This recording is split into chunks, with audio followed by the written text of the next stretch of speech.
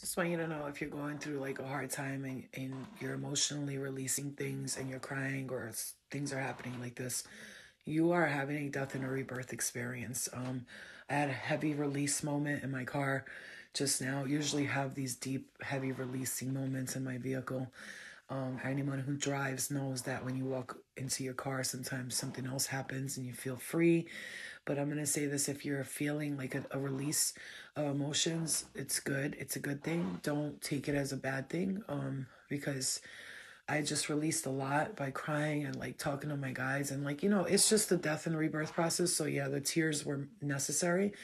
And this is not, oh, are you okay? I'm fine. This is what I do when I shed things and I'm reborn over and over again. I have to shed a lot of emotions and things that I'm angry about or that I hold resentment towards. Because if you don't, you're going to carry these resentments into this new cycle, and there is a brand new cycle happening. And when I say brand new, for some of you, this is going to be like a whole new storyline.